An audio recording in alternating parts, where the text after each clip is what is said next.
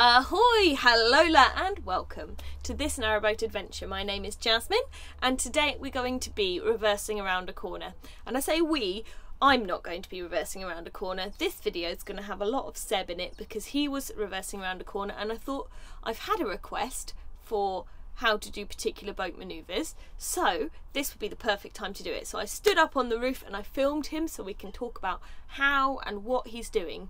So one of the things you'll notice is that when he's reversing, he's always reversing in a straight line, and that's basically because with narrowboats you basically have no control on the direction you're going when you're reversing unless you have a really fancy boat and you have the little what is it called at the front? I don't remember, but we don't have them, whatever they are.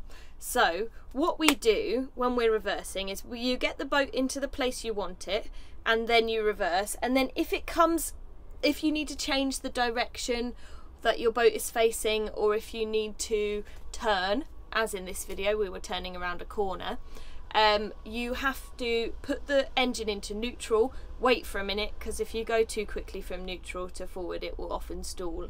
And then when you go into forward, just a very slight bit of forward, and then once you've got the engine going, you're going to go from the central position of the tiller to whichever is the direction you want the front of the boat to be. So when you're driving forward, you're going for the opposite direction. When you're driving backwards, you're going for the direction you want the front of the boat to be.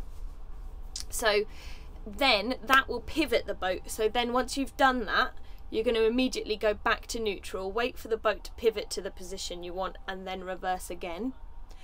So in this case, we were reversing around a corner because our path had been blocked, and we were going back into Limehouse Marina. And it was done very nicely. It wasn't a terribly windy day.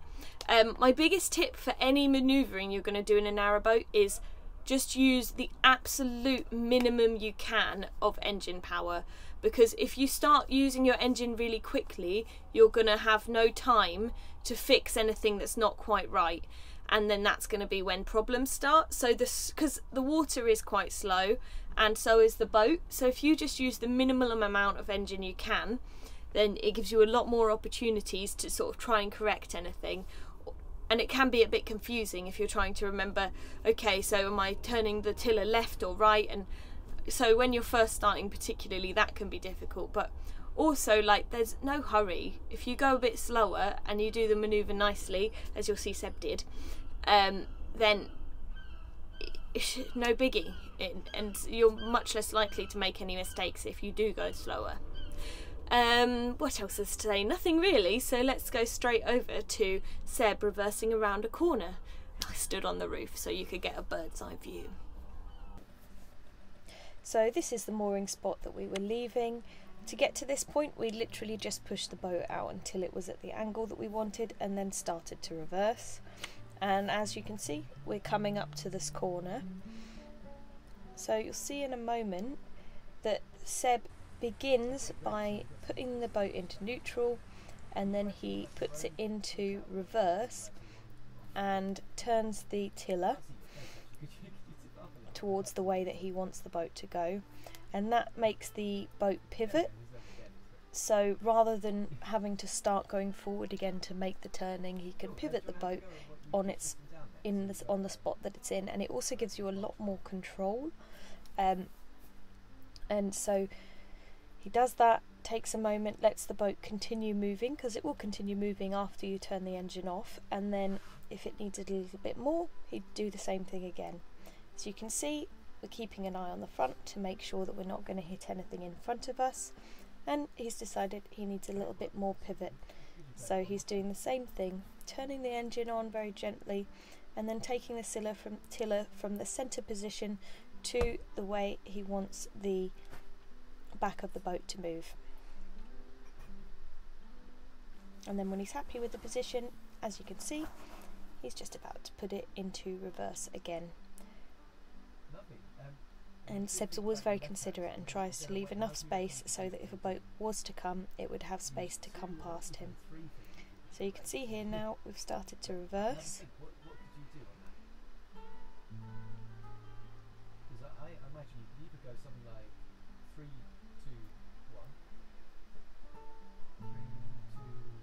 and as you can see, he's going very slowly, as I spoke about. It's much easier if you can go slowly, so that you have the option to realign things if you're not happy with the position you're in. As you can see, Seb's doing that here. He's decided he's overshot it a little bit, so he's just adjusting back the opposite way.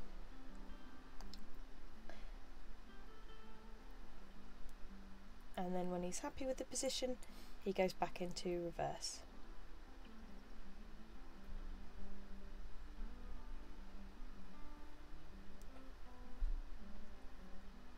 Yeah, well, it sounded lovely and clear.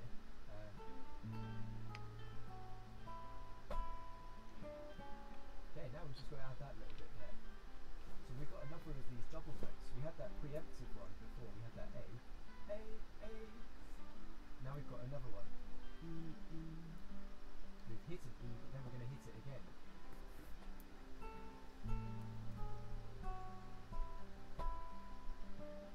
It's just reminding us it's there.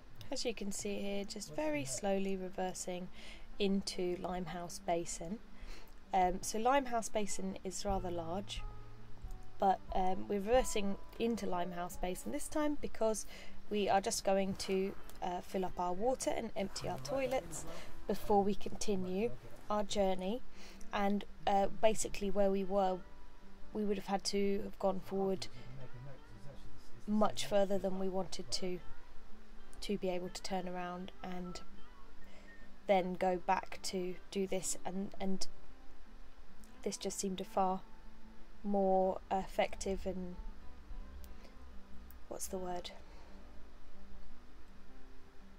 efficient way of doing things. So as we come out into huge Limehouse Basin, we'll probably turn around again so that we're facing the right direction to go into the water point. Oh, I just love Limehouse Basin, it's so pretty.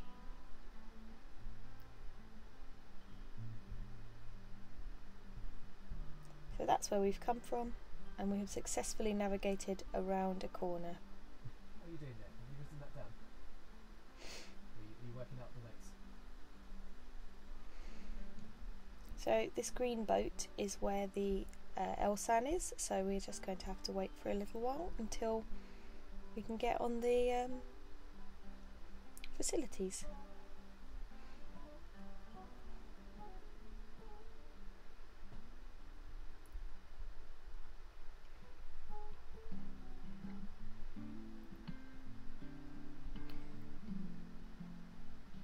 And in the meantime, here's a cormorant.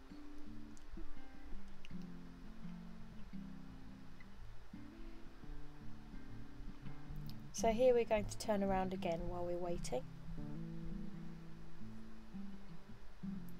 And it looks like come alongside the boat that's just there.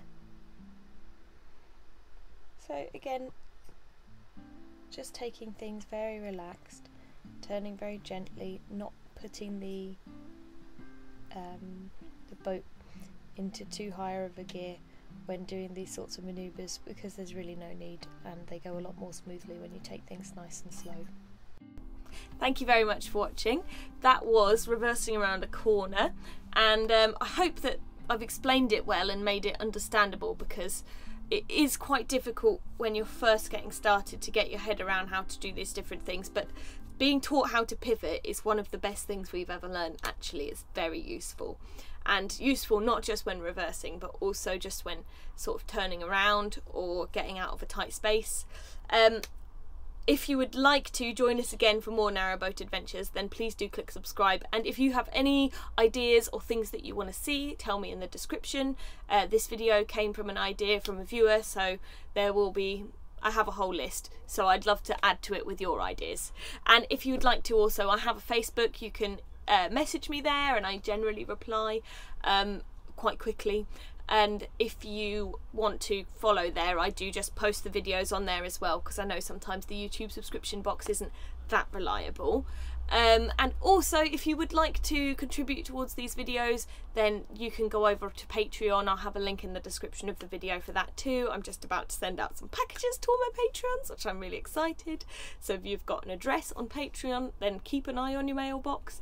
And thank you very much. Have a wonderful day and goodbye.